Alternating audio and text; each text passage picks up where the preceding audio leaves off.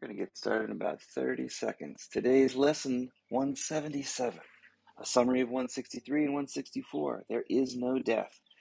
The Son of God is free.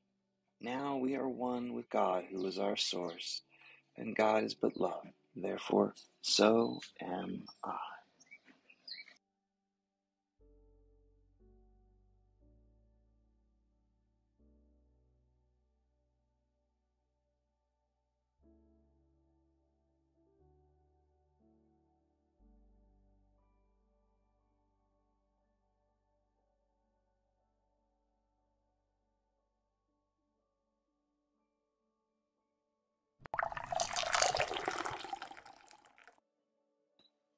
All right, good morning, everybody. Lesson 177, a summary of 163 and 164.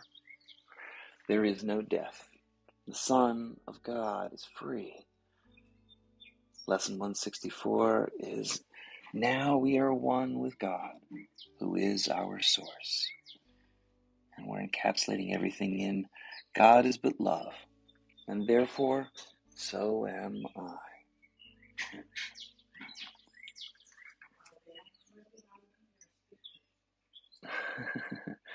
There is no death. The Son of God is free. God is but love, and therefore, so am I. Now we are one with God, who is our source. God is but love, and therefore, so am I. Our general instructions for these 10 days of review have the same pattern. This lesson, 177, a review of 163 and 164, will begin and end each session with the theme behind this review lesson, which is, God is but love, and therefore, so am I. The central idea from 163 is, there is no death. The Son of God is free. Consider how this lesson clarifies and enhances the theme that God is but love, and therefore so am I. Next, review the central theme from lesson 164, which is, now we are one with God, who is our source. How does this lesson clarify and enhance the theme that God is but love, and therefore so am I? Remember to end your session by repeating the general theme that God is but love, and therefore so am I. Throughout your day, remember the words, but go beyond the words.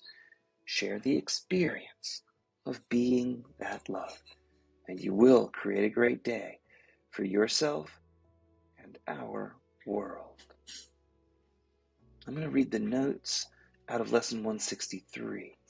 Before you do, Lee, can you go back just one previous page? I just noticed something that I hadn't seen before today. Go back one more page. Another one until you get to the introduction here. There. This is the lesson. Okay, right. Okay, there is no death. No, I know, but I need the page of the review. Okay, Dad. Here you go. This is it. All right. Now we are one. Now we are one with God, who is our source. God is but love, and therefore so am I. The therefore, remember we talked about the syllogism, and it was kind of only two parts instead of three parts You should to define the the word proof. syllogism for us all. I'm going to. Oh, okay. Um, I'm going to be quiet then. that's Go ahead. okay. That's okay. I'm trying to find the reading. I mean, the specific. This syllogism is. You know what? Let me. I need to go find it because it's in a footnote. I'm not sure where it is. No Please problem. continue with your stuff, and I'll come back to this later. Thanks. Sure thing. No problem.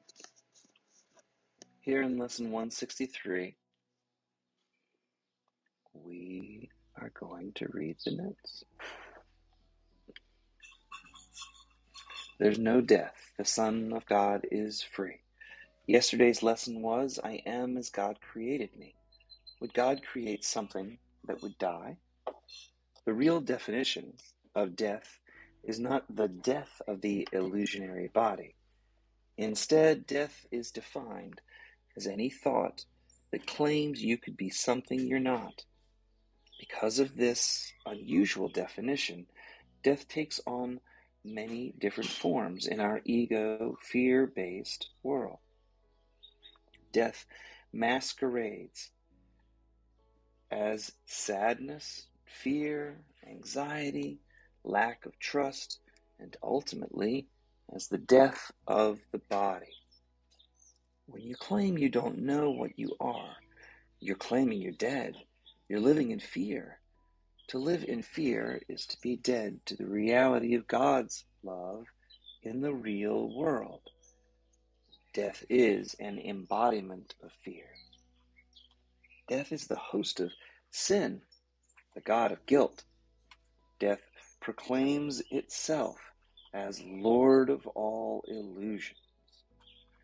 The deception of death is the only certainty in this world of time and space. Thus, death appears to have power over life itself.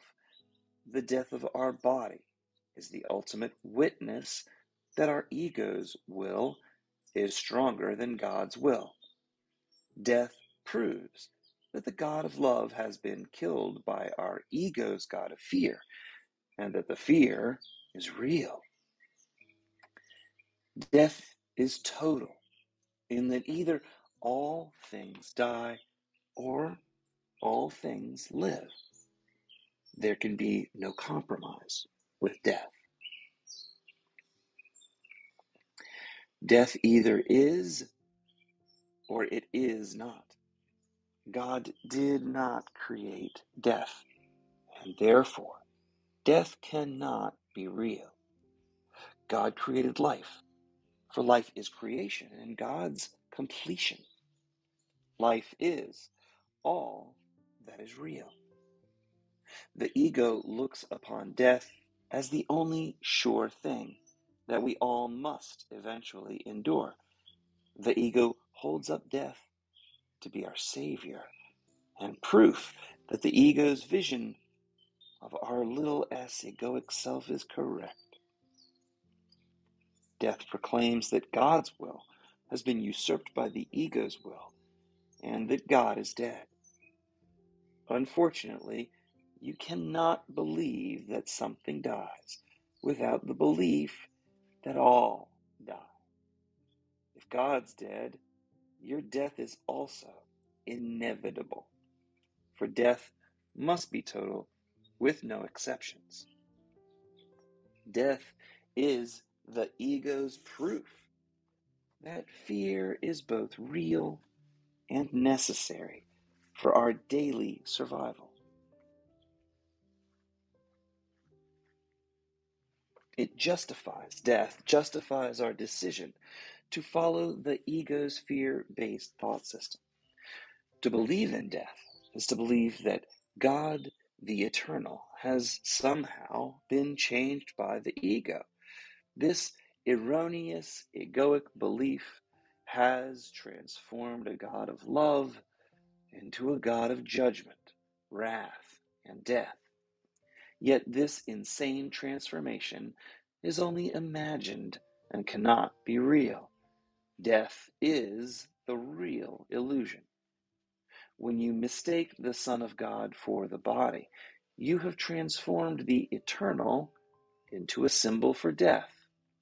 We need to look past the illusion of death to the life that exists beyond the illusion. Death and life cannot both exist when you remember you are when you remember who you are. You can confidently declare that death, not God, is dead. And Tom has a couple of questions for us. If you believed death is real, can you believe that you remain as God created you? These ideas are mutually exclusive. They can't both be correct. Another question. Can you see why death is the ego's ultimate proof that the ego's will is stronger than God's will? All right, Tom. Can't wait for your meditation today. Today, we're going to be doing this summary lesson 177. The summary lesson says that there is no death. Well, and actually, the summary lesson key idea is God is but love, and therefore so am I. The lesson 163 is there is no death. The Son of God is free. Lesson 164, now we are one with God, who is our source. So today we're going to go on a little exploration. And as we've already mentioned, the Course in Miracles says that time is a journey that is already over.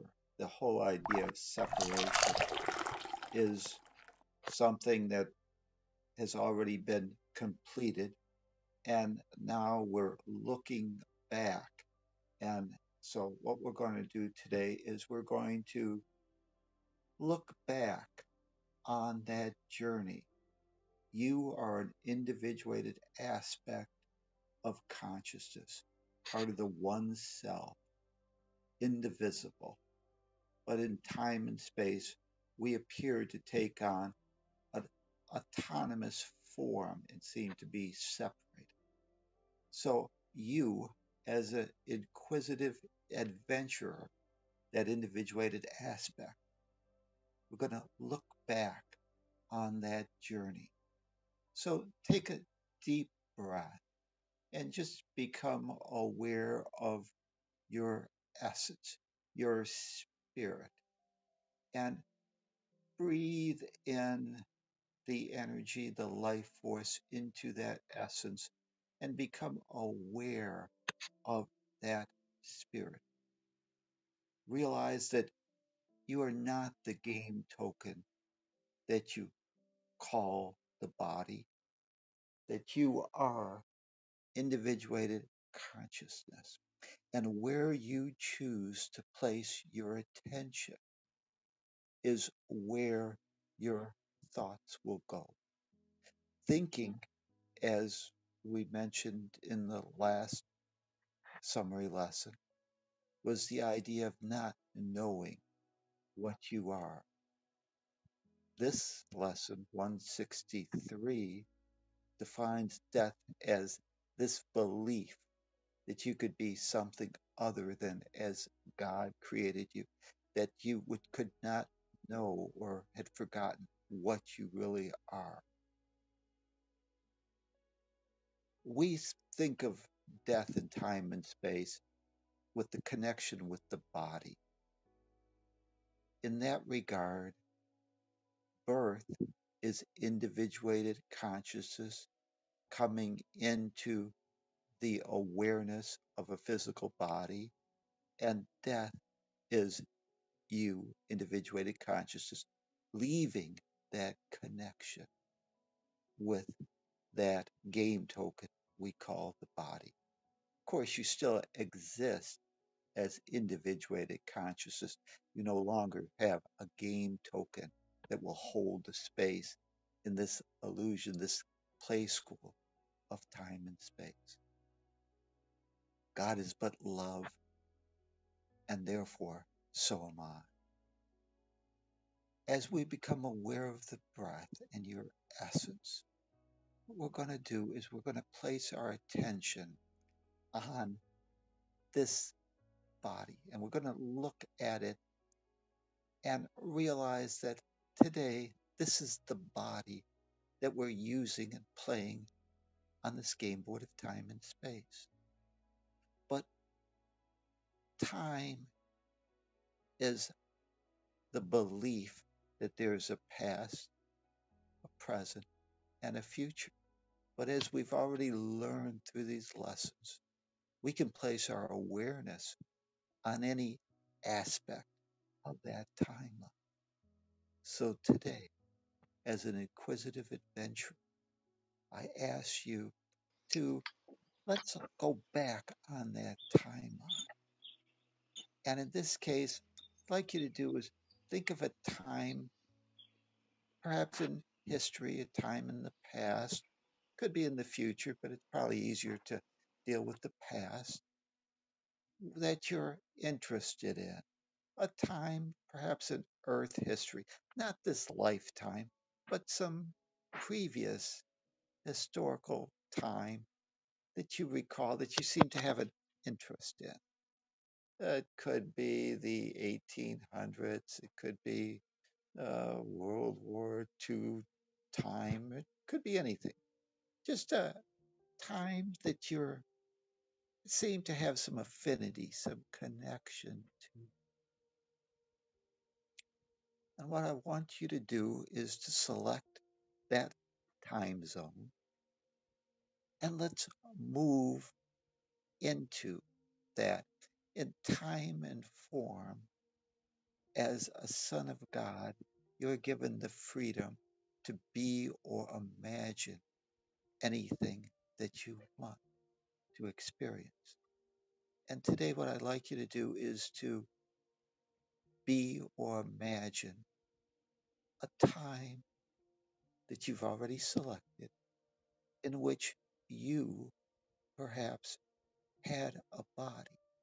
So imagine that you having a body in that time, whatever you've chosen to explore today. You are an adventuresome aspect of that one self. And today we're going to kind of explore that old history, that old time when we had a different game token. And you can remember or imagine whatever you'd like. Do you see that body? Do you see that time? Imagine or remember that previous lifetime, that previous dream, that illusion that you were there playing on that game and that you had a body which allowed you to communicate with other game tokens in that dimension of time and space. And just play with that for a moment and look back at that life. What was that lifetime designed to teach you?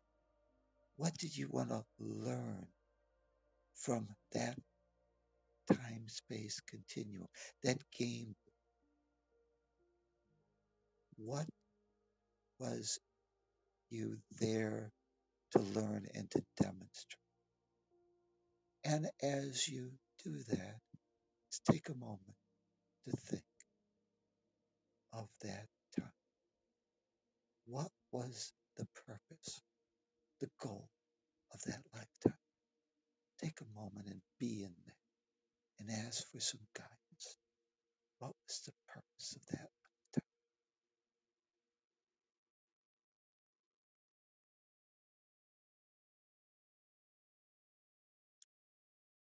Now, what I'd like you to do is to move forward in that lifetime.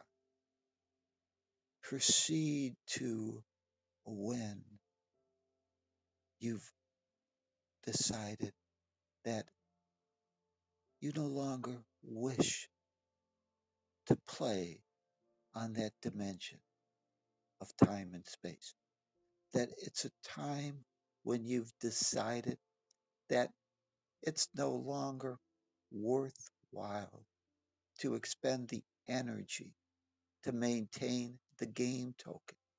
that we call the body, that the learning lessons have been absorbed, or perhaps the learning lessons that can be gleaned by staying and playing on this game board is not worth the effort. That there could be a better utilization of your life force, of your essence, where you wish to place your awareness. And as you come to that realization, the realization that this game token is not what we truly are, it's just a communication device that holds a space, a time and space on the game board of this time space continuum that allows us to hone our skills and demonstrate as an adventure aspect of that oneself different aspects of love and food. And when we no longer choose to play the game, when the time and energy needed seems to be better spent elsewhere, we simply sever the silver cord that binds us to that body, and we separate. And let's do that now. Let's cut that silver cord. And as we cut that, we lose the connection with that body. And as individuated consciousness, we seek to leave the body. We might hover above it, looking at that game token that served us well. And let's say goodbye to that body. And let's leave that game board of time and space and place our attention on our surroundings. And let's become aware that there seems to be a light, bright light, that we start moving towards. Our essence starts gravitating, seeming to be pulled towards that light. And that light is a total acceptance of what we truly are. And as we move towards that light, we feel the unconditional love of God. That light, that oneness, total acceptance, no judgment, no incrimination, just open heart, accepting us, saying, child of God, you have completed that journey. Come back to me, my treasure. You are part of that one self. Thank you for completing that moment in time, that exploration for you, that individuated aspect through your exploration. I, the abstract one self, know the truth of what I am. And as you move into that total acceptance and you start recalling what that life was for, that past life that you just left, you start looking and thinking, how did I do? Was there some other learning lessons? Why was it my time?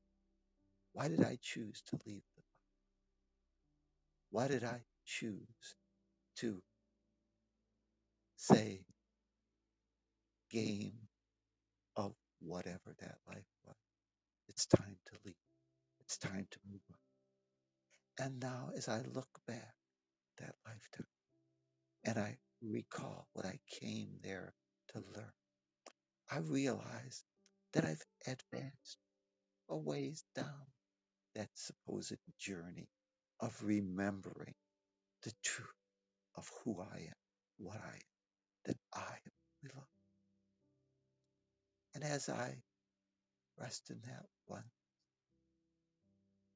I start thinking of new learning lessons, or perhaps lessons that I don't really feel that I've totally absorbed, that I'd like to polish up and hone my skills a little bit more, and better demonstrate what love would have me do in a seeming world, a game board in which there appears to be opposites, that there could be something other than this total accept, this total oneness, that I want to not only be that, but I want to demonstrate what I, the principles that I've chosen to demonstrate, would do in a world that seemed to have opposites, so that I could hone my skill. And as we, that essence, contemplate that,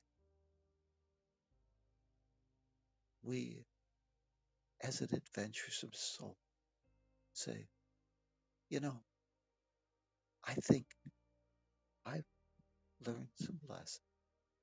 I think I could perhaps demonstrate, or there's something I want to demonstrate and make sure that I've learned that skill, that I can do that on the new game board of time and space, and that I'd like to maybe have a new adventure, a time when I could demonstrate to myself that I have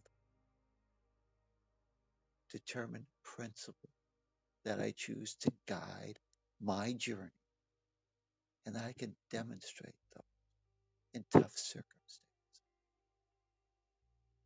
And as you come to that realization that you'd like to continue on the adventure of reawakening and demonstrating and being lovingful, make a decision that you'd like to enter onto a new game, a new dimension of time and space. Perhaps let's choose this lifetime. And now, to do that, though, we'll need a game token, a body, a placeholder that we can use to communicate to other individuated aspects that's chosen to play on that same game board that we've selected, that we need that game. And there we explore that world, and we realize that there's a mother, there's a father somewhere out there that wants to have the experience of being perhaps our parent for a moment in time on this game, and that at some point in time, you as individuated conscious make the decision to enter into and connect to a game token, that we enter into the and we actually connect to that game, and we start connecting that silver cord to what will become our body, our neutral communication device that we'll need to communicate with and interact and hold a space on this new game that we're going to call this time, this present moment. And as we now place our awareness back on our current state, this time, this space, this game board, the time, June, this day, 2022, we start becoming aware of that game token, that body sitting there, not what we are, but that connection to the body. We could, as we hover above our individuated consciousness, our essence, even though we're not the body, we can feel that connection. And let's just follow that silver cord back down into the game token we call that body. And let's reconnect. And as we reconnect, let's remember what we wanted to demonstrate on this game board of time and space this time. What were the lessons we wanted to learn? What did we want to demonstrate? And realize that this game token is our neutral communication device that allows us to hone our skills and polish up those skills and demonstrate what love would have us do. There's just us, an explorer, learning lessons. And with these lessons, these day to day experiences, we gather the feedback to know how we're doing. No blame, shame, or guilt. Maybe the realization that today I felt that tomorrow I could perform a little better, that maybe I wasn't demonstrating what my belief about what I truly was. Maybe I didn't perform as well as I thought I could. No problem. Just that awareness that I've learned something. And today I'm going to make some mid course correction so that I can move along that time and fulfill my destiny. In time and space, our function is forgiveness, our purpose is love, and our destiny is the peace of God. God is but love, and therefore, so am I. Now we are one with God, who is our source. And when we re enter that body, that game token, we seem to sometimes forget that God is our source, that we remain one. But today, as we look back on that journey of many, many lifetimes and the game board that we call our now, we realize that there is only love. God is but love, and therefore, so am I. And as you reconnect with that body, that game token, that we need to hold that space, realize that today we've made a decision that there's still some learning lessons, there's still some demonstrations of love and form that we still desire to have future experiences that's going to hone our skill. And today we're going to enjoy that journey of rediscovery reawakening to the truth of what we are. And today we're going to look with that vision of Christ, realize that there is no death. The Son of God is free. You are free to be or imagine anything you.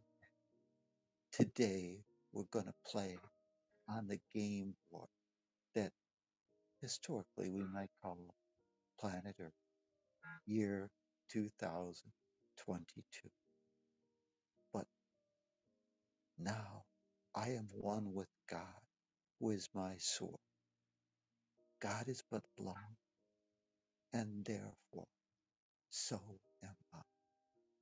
And with that thought, that realization that you are that individuated aspect of the one self, but that you remain as God created, perfect, whole, and complete, are the oneness of all that is.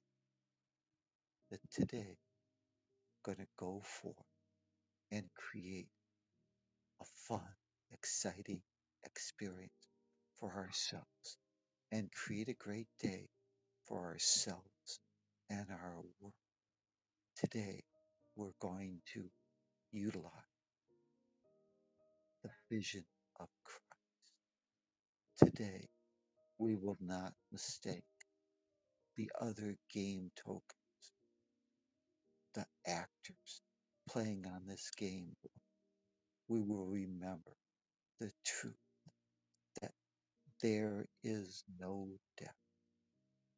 The Son of God is free, and we can be and imagine anything we want. Today, we make the choice to demonstrate what love would have me do. Today, we make the choice to learn to minimize control and eliminate our fear so that we can ask for guidance. Say, Holy Spirit, higher self, the God in me, what would love have me do? And demonstrate. And with that thought and that decision to demonstrate being love and full, your function is forgiven. Your purpose is love. Your destiny is the peace of God. Take a deep breath and let's just run a little microcosmic orbit through that game token we call the body, reconnecting, bringing energy up through the soles of the feet, up the front, through the back of the spine, up over the crown chakra, down the back of the leg, the sole of the feet. And let's send a energy lightning bolt back down, regrounding ourselves on this game board of time and space. The year, June, today's date, 2022. Reconnect. And when you feel grounded and willing to continue as that adventuresome aspect of that one self, take a deep breath and connect back to the room, realizing that you are God's treasure. God is but love, and therefore so am I. Namaste. The God in me recognizes the God in you. Create a great day for your world and yourself. Namaste. Thank you, Tom. Wonderful. I hope everybody's setting themselves up for a great day. I sure am. Lesson 177, the great one. Thank you so much, everybody, for joining us today. Today we read our lessons and make a great day. How's everybody doing today? Hey, everybody. Mhm. During the meditation, at the beginning, Tom had said to go anywhere we wanted to go at any time we wanted to go. And I just by chance happened to pick this lifetime in the past when I was first meeting my husband. And it was a wonderful experience to be there again. But then I got pulled swiftly out of it when you told me to cut the silver cord to this lifetime. And I That's was so like, good. oh, no, I can't do that. I just thought I'd share. That was funny. So I didn't do that. I didn't cut the silver cord. And I wasn't in the meditation anymore because I got pulled out. And I was just listening um, to the transitions that you went through. I do that very similar type of transition in my hypnosis therapy, except we stay a little bit longer. It felt a bit rushed. Like it went by too fast. I didn't have the chance to fully conceptualize what it was you were saying. So maybe just a suggestion to slow down and not rush through.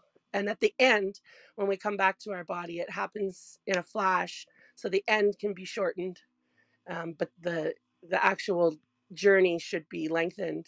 So I just thought I'd add that as well, since I do it regularly. But yeah, the ending and the coming out of back to the body, it doesn't need to be so long. It happens pretty fast.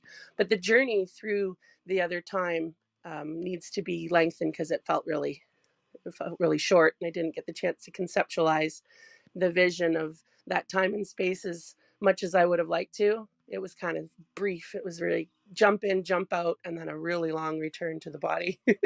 So I just thought maybe that would be helpful notes for you.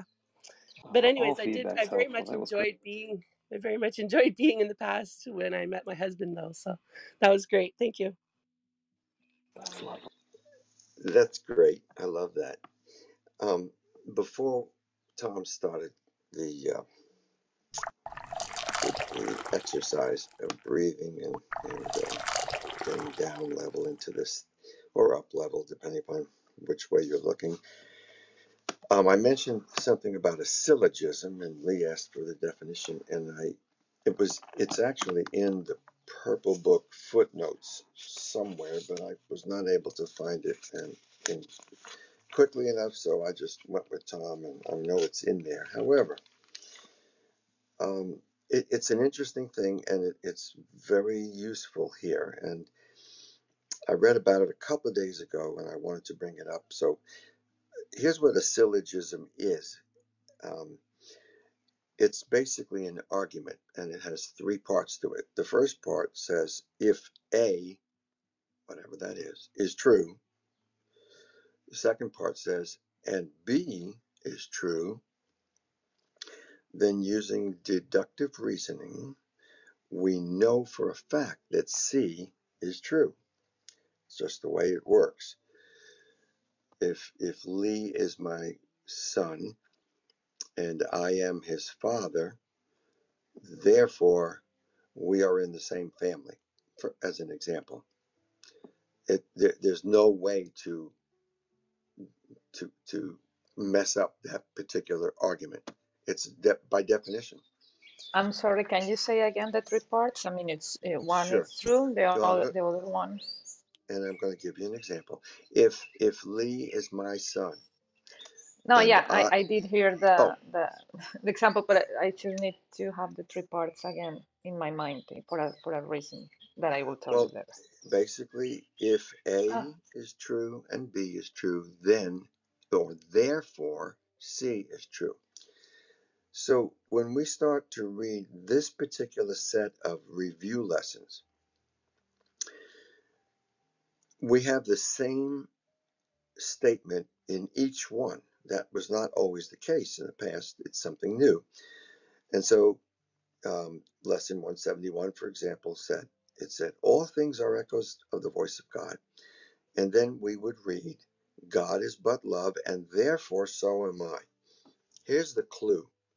When you see the word therefore, it implies something, but we don't know what it is unless we put it together. So it's a little confusing. It's not a big deal, but here's the way you would read the first one. God is but love. That's A. B is the lesson. All things are echoes of the voice of God. And then C is the second half of the repetition. And therefore, so am I. So God is but love. All things are echoes of the voice of God. Therefore, so am I. Or lesson 152, the original. God is but love. The power of decision is my own. And therefore, so am I. In this case, the words themselves aren't perfectly organized, but the idea is important because it gives us, when we read through it that way, we get a different sense than we would get otherwise. The next one, 153, God is but love. In my defenselessness, my safety lies, and therefore so am I. God is but love. I am among the ministers of God. Then therefore so am I. And what it does is it recreates God is but love, and therefore so am I. Right now, this may sound much more educational or that kind of stuff, but in some of these particular lessons, and the one that we did today, it works very well in the second one. So I'll read that. God is but love. Now are we one with him who is our source? And then back to the original meaning of the first statement. God is but love, and therefore so am I, because God is our source, and we're one with him. It's just proving the point, and therefore so am I. So it's the reason I bring it up is um, it it it's, it reslants the way we look. It gives us a slightly different point of view. We're looking at we are the viewpoint, and we are moving in a slightly different position, so that we get the full meaning of the lesson in the original words. The game token that we are is a communication device, and it's on a game board of life. Therefore, the game token is on a game board of life. The example keeps on going, and if you like to play with words, some of us do, some of us don't. If you don't, ignore everything I just said. If you do, it's kind of fun to look at it. Always, God is but love is the first attention. Then the lesson is the second attention. And then the third, which is the second half of the statement, and therefore so am I. God is but love, and therefore so am I. That becomes clear. I think I've overdone it already, so I'll Yeah, let it yeah. go. But I for was, anyone who wants to play with that, they can I play was, with it. I was, I was going to just add, or not add, but like complement the thing that you're saying is because everything is a trinity. In fact, everything is a trinity. So Yeah, if yeah, there's a father, if if there is a father, there has to be a son in order for the father be the father. So if there's a father, there's a son. But as we are not this body, then there has to be a Holy Spirit. So when there's a father, there's a son, and therefore there's the Holy Spirit too. And in the sentence of the main learning from this review, that God is but love, and therefore so am I. You have God as a true, love as another true, and therefore I am. So everything is a trinity. You might not be looking at yourself as the father because probably you're in a stage in your life that you're the son, you're feeling like the son, but as the lesson ends up being in I am, that means that the son is the father. and the Father and the Son are the Holy Spirit as well. So everything is a Trinity. It doesn't matter where you look at it. It's a triangle. You can place the triangle pointing up or pointing down. It will be still a triangle. You can see yourself as a relationship between Father and Son, and that will end up being the Holy Spirit, or you can see the Holy Spirit being like a father or a son, and it will be the same thing. It's part of the same source. So yeah, uh, it's a good thing that you have explained to me that. How is the word of that concept? The name of the concept? Syllogism. Well, Syllogism. Yeah, syllogism, everything is a you know, trinity. Yeah. a Thank. syllogism is a form of logic. It basically has a Hmm. typically a major premise, a minor premise, and uh, then it has a conclusion, which is the therefore. The uh, important thing about a syllogism is that if the major and minor, the premises are true, the conclusion must also be Right. true.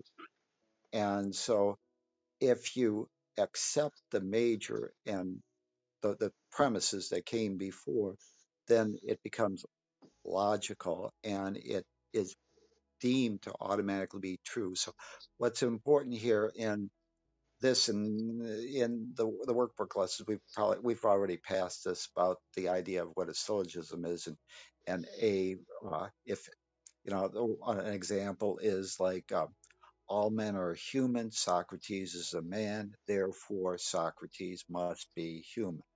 Uh, the if we accept those major and minor premises, the conclusion must be right.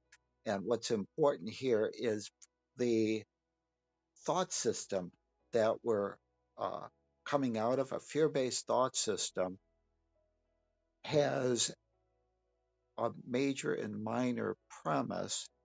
And if we assume, for example, uh, I am a sinner, or you know, if we say I am a sinner, then the conclusion, or that I am not separate, I lack. What we're going to do, if we accept those major and minor premises, the conclusion will always still leave us in fear. So, what we have to be aware of is just because something's in a syllogism form of A is therefore, A and B are true, therefore C, the ego will argue that C is correct. What we have to do in our reawakening is question the egoic principle, the major premise that I am a body and the body is me. If we refuse to question that major, the validity of that first statement, we will be trapped in fear. So a syllogism, it's important to realize that the therefore is logical and has to be correct if we accept those original premises. So, in order to reawaken to the truth of what we are, we have to question the validity of those major and minor premises. And when we reject the idea that I am a body and the body is me, only then will we be able to escape fear within a, and have the logic behind it to support it. So if God is only love and God created me, therefore, if I must be love, like begets like. God is only love, like begets like. God created me, therefore I must be love. These are premises, and if those are true, the conclusion is true.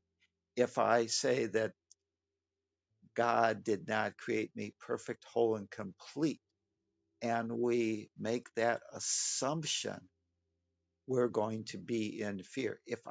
And you probably notice I always harp on the idea that we're perfect, whole, and complete. I come from that premises, that major premise that God created me like himself, which is what the Course says. Therefore, I must be part of that oneness. I must be perfect, whole, and complete. It's a logical sequence. If I jump into the fear-based thought system, what I do is I take a premise that I refuse to question, like I am a sinner, and then from that premise, because I've introduced a flaw in and have an embedded assumption in that premise, I am a sinner. Uh, that's where we have to attack the premise. We have to say, no, that premise, that syllogism follows logically, but I don't accept your major or minor premise. I say one of those two premises are false. It's not true that I am a sinner. It's not true that God didn't create me perfect, whole, and complete. Not true that God is not unconditional love. And when we start attacking or questioning those premises, then we have the overthrow of the fear based thought system. So it's very important we understand that if we accept one of the premises of a fear based thought system, the conclusion that we draw, which is I am, I lack something, that conclusion is not correct because one of those premises that we based it on was faulty. It wasn't true. So, syllogism, if the premises are true, the therefore has to be true. So, we have to realize that when someone says you are the body and the body is you, if you accept that, you're trapped in fear. So, what you have to do is you have to say, no, that premise that you said, I am the body. No, I'm not the body. I am essence. I am individuated conscious. I exist with or without the body. Now, because we've questioned that syllogism's premise and says, I reject that A, B, therefore C. I reject one of those two premises that you have. Now the conclusion does not have to be correct. It could be. It could be, we could have a syllogism like this. Yeah, exactly. Oh, Separation idea creates fear, therefore you see bodies.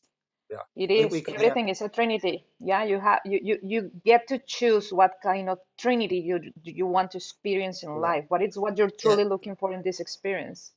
yeah. Yeah. You could say everything's a trinity, but everything's based on these premises. So, like, if I said uh, all birds have feathers, a cow is a bird, therefore a cow has feathers.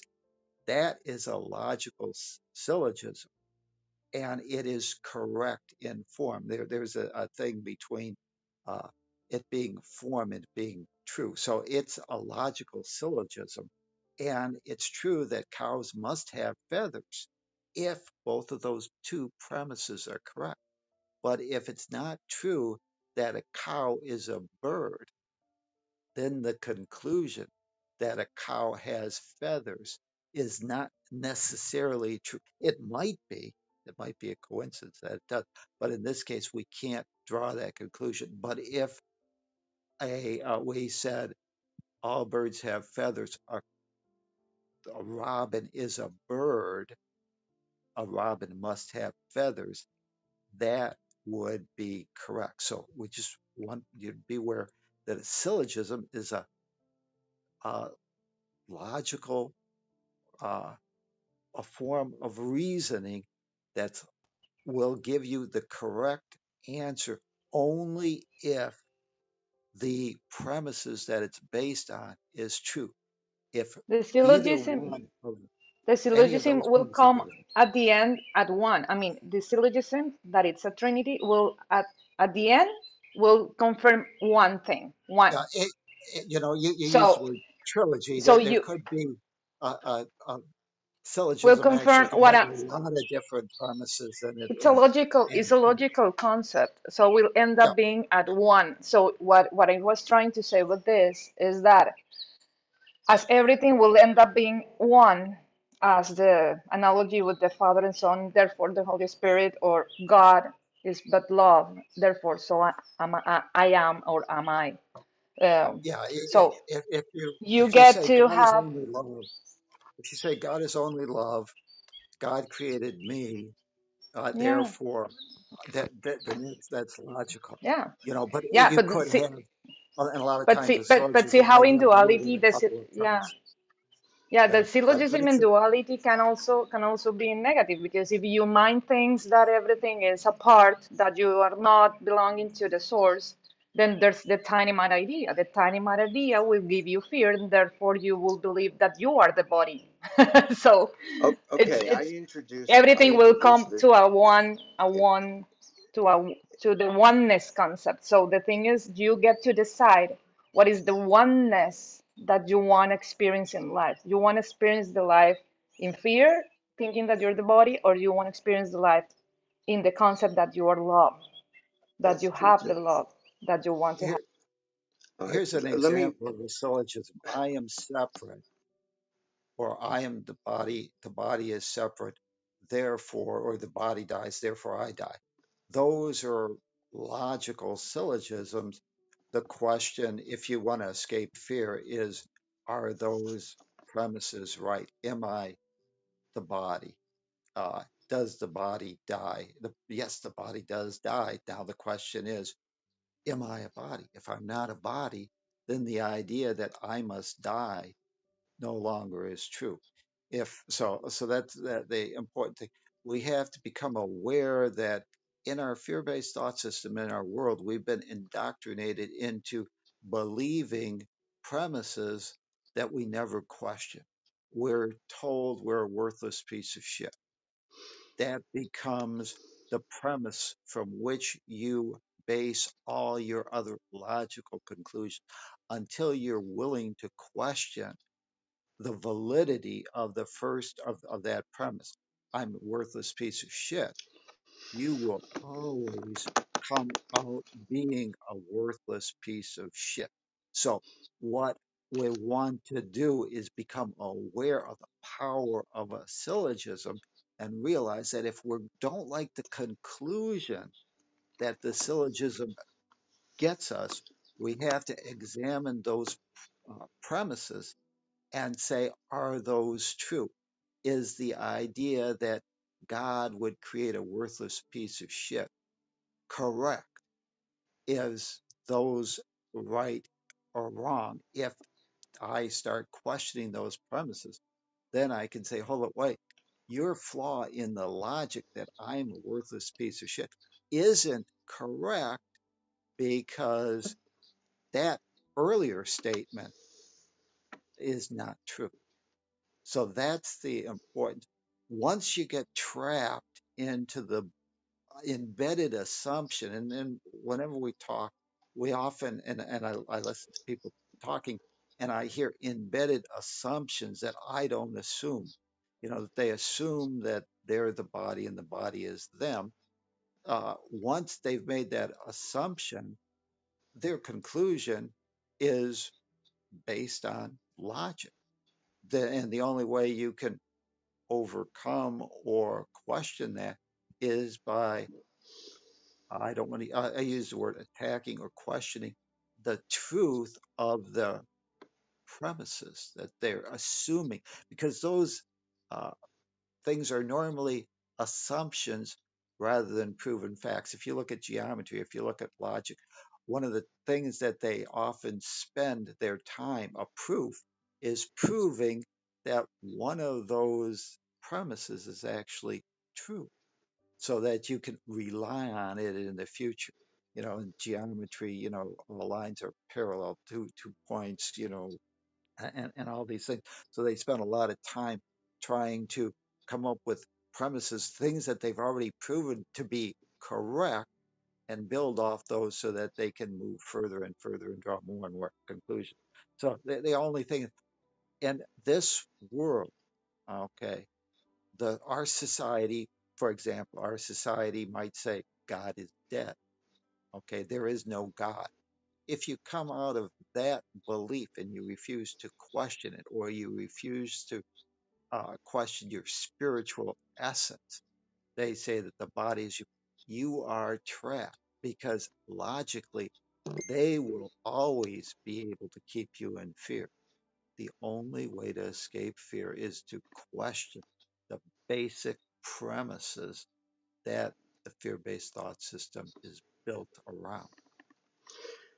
I That, introduced this thing, and we've had a wonderful big discussion about it. But let me tell you why I introduced it. My wife, Susie, um, she has had a different kind of faith in God than I have. And I have been trying to find things to say. What can I offer that might help? And so on. And there's a reason for it, though. And it's one of those premises, Tom, that was false. And here's how that worked. And by the way, a triangle is the strongest shape, and it's the simplest shape in the universe. But remember, Adriana, that there can be 2 or 3 or 4 supporting premises.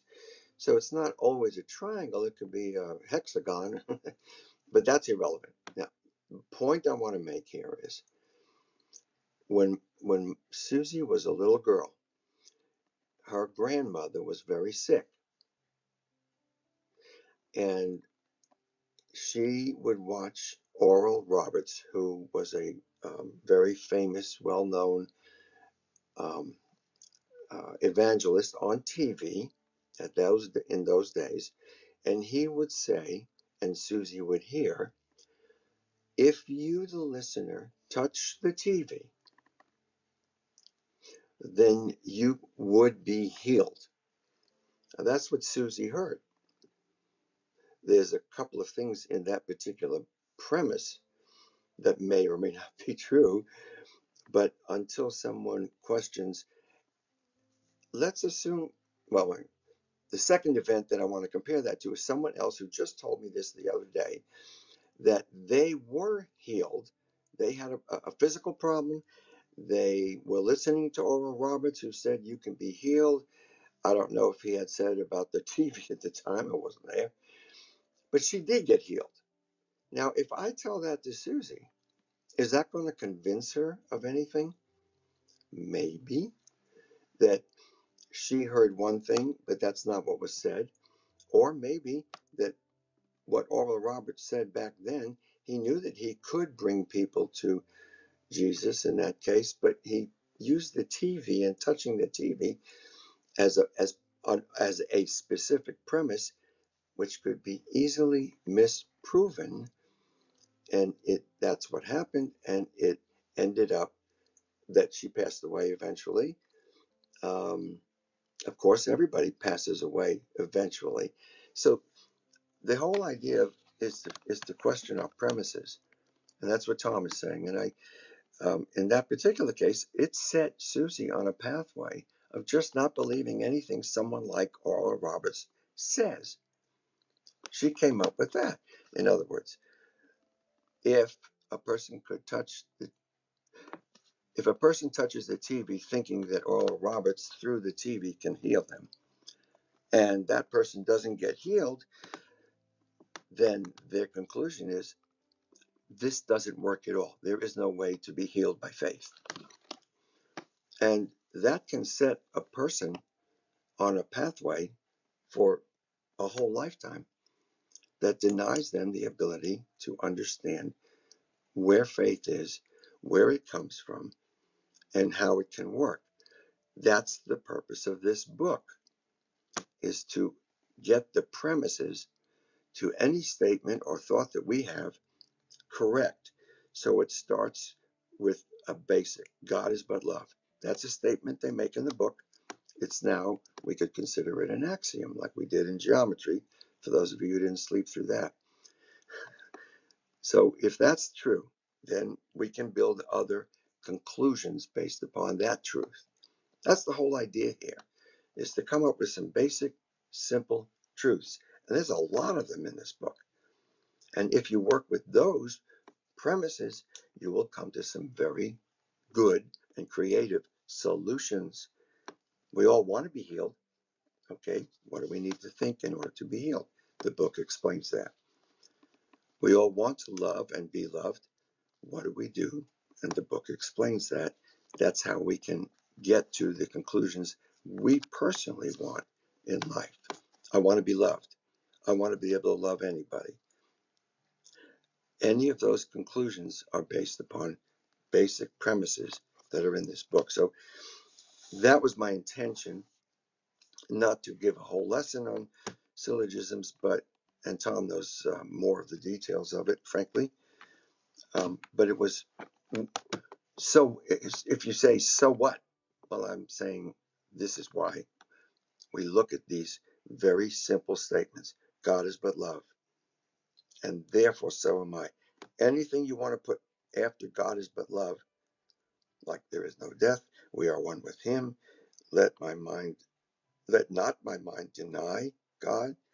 Any of those you put in, it still stands strongly. And if I still have confused anybody, I apologize. End of discussion for today. Of that discussion, I think that we made some good points, and I hope everybody got something from it. Thanks. Yeah, I just wanted to say a good example of a syllogism or beginning of a syllogism. Like, I was born and raised a Catholic. Uh, you were born in original sin. Accept that, and you've got major problems with the idea that God is only love, or that that God is not something to fear. That God created you perfect, whole, and complete. So these basic and it's interesting. Bob mentioned the word axiom. Axioms are statements that we assume to be correct. We don't necessarily have to prove them. We just assume that they're correct. The idea that I am born in the original sin is an axiom for the Catholics that's just assumed to be correct, but it leaves them in a state of constant fear. It makes them an earner and makes their God of supposed unconditional love into a God of judgment and wrath. So, just be aware, question assumptions, Very question good point, action. Are those true? Tom. That's so important because if take what's going on in the Supreme Court. I'm not going to get into it, but I'm just going to say a person who has assumed the basic premise that God created the Catholic idea of when the person became a person, when the embryo became a person, and so on. If they believe that absolutely, then an abortion is killing. But what if that's not exactly true? What if it's partially true? That's where we can have wars of groups of people against others because of certain assumptions. It's the assumptions that create wars. One of the 2 points is true, perhaps, and one of them is not. Therefore, your final conclusion would be wrong. And that's how we stop bickering with people. If we bicker all the time, then something is assumed in the mind of at least one of the 2 people, if not both, that is incorrect. And it means everything that comes out of that discussion or in that relationship is going to be a very difficult relationship. If a person had a pair of parents, 2 parents, mother and father, who fought with each other all the time, threw dishes at each other, broke dishes, or whatever, that's what parents do, that child thought, and that person goes to marry someone else, they're going to lock up their cabinets and make sure nobody can get to the dishes because parents break dishes. they came up with that conclusion based upon perhaps one or two premises that weren't correct. And this is how marriages fail. This is how enemies are made, with the differences of opinions based upon faulty premises. And this book gives us premises we can count on. Can I Absolutely, I'm jumping finished. into this? I am Okay. complete. Okay. We are agreeing that the only truth is love, that we know, right? That it's for sure because we are students of A Course in Miracles and we are deeply understanding the concept of this new perception in life, in this life. We are understanding that we are living in this duality, but we are not from this duality. We are from the light. That is for short for us. But when you have the experience with this kind of tools in your hand, what I was trying to bring into the discussion is that one's mind can, I mean, a truth is as true as one's mind wants to believe it. So if a person, for example, in the syllogism that we were thinking in the negative aspect of perception, let's up to have as a truth that you are the body. Of course, you will have those experiences in life. So all senses, we are right now talking and experiencing each other in a conversation through our senses. Our body is just a mechanism, a communication mechanism, right? And our senses go outwards, I mean, opens outwards. So you think that the light is outside because your senses seems to go outside and search for the light that is the sun and everything that you see in duality. What I think A Course in Miracles has been teaching me is to understand that that is a mechanism that in my perception needs to be reversed, because even if my senses perceive the light outside, the light is within me. Who is the searcher that is inside of me looking for good experiences in life? Who is that? It's not the body. The body is giving me information. Who is what is inside of me that is trying to grasp experiences in duality that gives me pleasure or peace or or yeah, all the good concepts that we know in the world.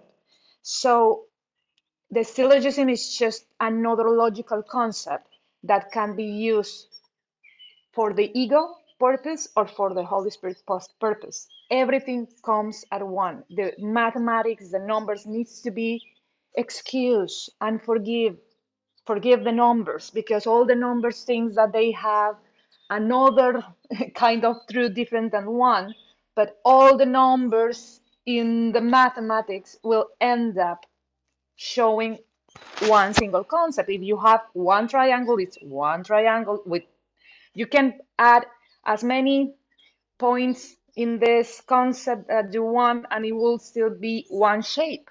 You will make one shape. So all the numbers, all the mathematics will lead up to a conclusion. Again, you can see that conclusion with the means of the ego or with the means of the Holy Spirit, because astrologism is just an aspect with, I mean, a thing with three aspects of one truth. So as we are living our lives through our bodies and our body's senses opens outwards, we are constantly trying to look the light or searching the light outside ourselves. And what the Course in Miracles it's trying, or for example, in my experience with the Course in Miracles, what I have been learning is that I need to just dismiss, forgive my own perception of the level of the form and just close my eyes, close my ears, close my mouth, and shut everything up for a second just to try to see who is inside of me searching for something. And what is that giving me? A bad experience or a good experience?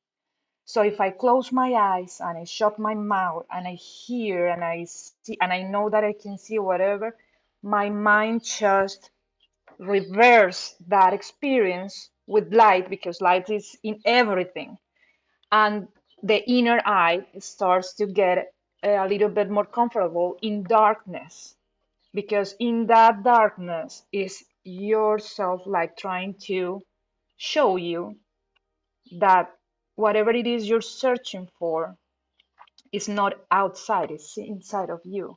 What is the light that you are looking for outside? If it is inside, if you quiet your mind, if you quiet your experience with logic, with numbers, with feeling, sensation, attachment to things, to being successful in this world, what is left inside of you? It's calm, it's peaceful, there's nothing. And in nothingness, there's the whole world inside of you. In the nothingness, you can feel at peace because you don't have attachment. In the darkness that is within yourself, that you think that it's bad, your eyes, if you shut your eyes a little bit, the ones that you have in your physical body, and you go with your mind inside of you, you will see neutral. You will see neutral, and you will see that you can have the ability to imagine what past lives you had, imagine what future lives you can have. All the universe is within us, and we decide which kind of experience we can see, as the same analogy with the syllogism. A syllogism is just a trinity. You decide which trinity you want to see: Father, Son, and Holy Spirit, or separation idea, fear, and a body. You decide. So I wanted to finish my participation today with that, because the concept of one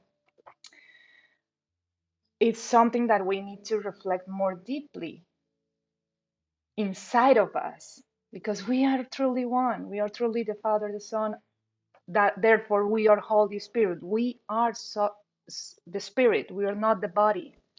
So I don't know. I feel really like this course has given me such an experience of inspiration to reverse the way I perceive the world with my senses. I know that my senses gives me the experience of God in the level of the form, but it's because now my mind, it's understanding that God has been always there.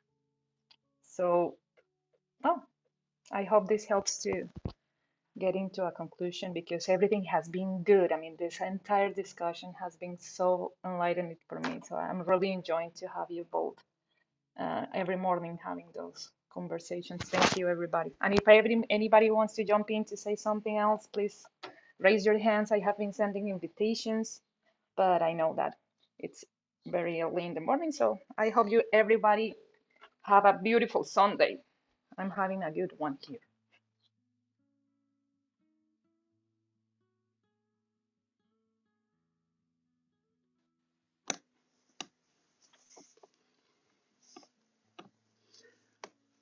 If we're not having a good time in life, the basic lesson that this discussion is to verify your premises.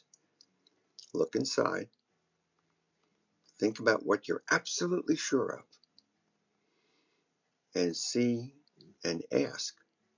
You can always ask yourself, which is another way of saying you can ask the Holy Spirit, which we assume who take this course that there is a Holy Spirit in us.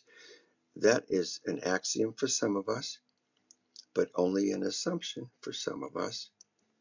But if we keep asking for an answer and we find an answer, it becomes a definite axiom for us. It's something we absolutely accept as truth. So we ask for clarification. We ask for what do I do now? This thought contradicts this other thought I've always had. Therefore, if I'm going to analyze that, one of those two must be wrong. Ask for it. Sometimes when I've done that, I find it in tomorrow's reading when I get there. I have to ask for it if I'm confused. And we always get an answer. I always get an answer. I say I always, all right? That's not 100% true because I may not get an answer right now. If my request is, please tell me what I don't understand here now. I need it to know in the next hour.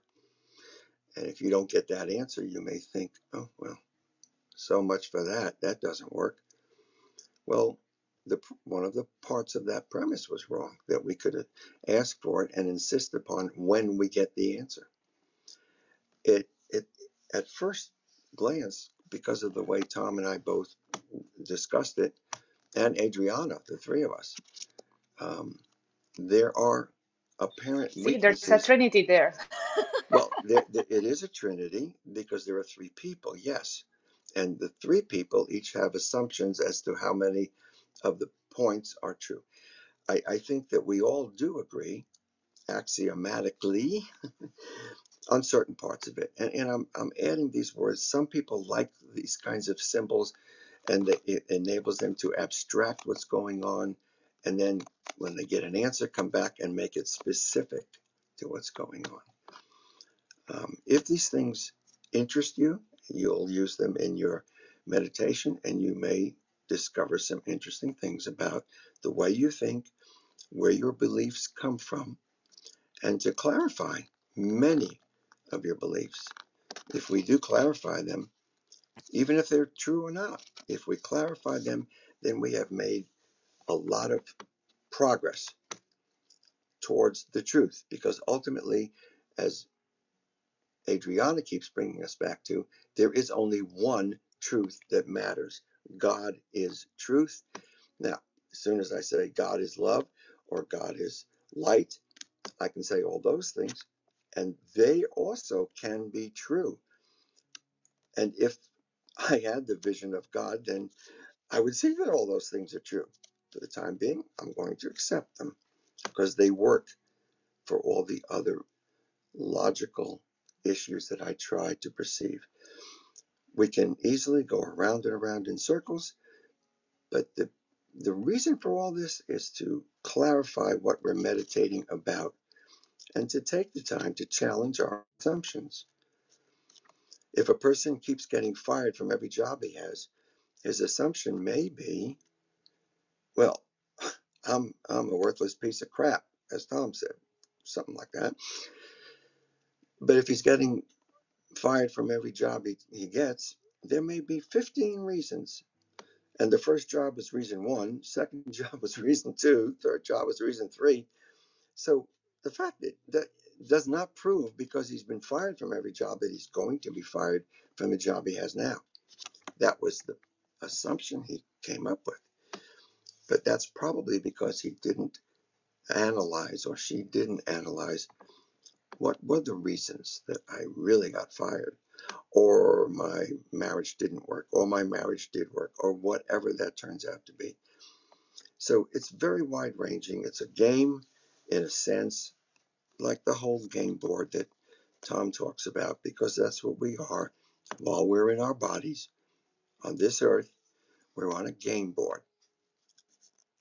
And it's nice to win when you're on a game board, but you don't have to always win. There's an assumption that can start wars. Okay, I think we've probably had enough discussion about those kinds of things. Perhaps it helps one person here who might be saying, well, what do you do when you drop level, or you go into a new place? I just fall asleep. Therefore, meditation is useless unless I need some rest. You can play this game over and over, but there are advantages to understanding, at least, that some of our premises may be not correct. And I can tell you that the people on this stage here, and many of us who have come, and hundreds of thousands who have studied it, believe these premises. And that's what this book is about. And the Bible has other premises, and other spiritual books have other premises. Many are similar. And enough said. I really am complete on this one. So I'm going to let it go and turn it back to Lee to reset, and tell us where we're going, what's next, and so We're on. going nowhere but up. Everything's awesome. Okay. Everything's wonderful. Today was lesson 177, a summary of 163 and 4. 163 was, there's no death, the Son of God is free. God is but love, therefore so am I. Now we're one with God, who is our source. I really appreciate you guys being with me. And we'll be here tomorrow to read 178.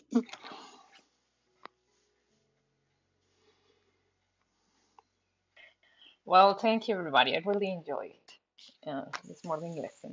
And have a wonderful day. Bye bye. See you tomorrow.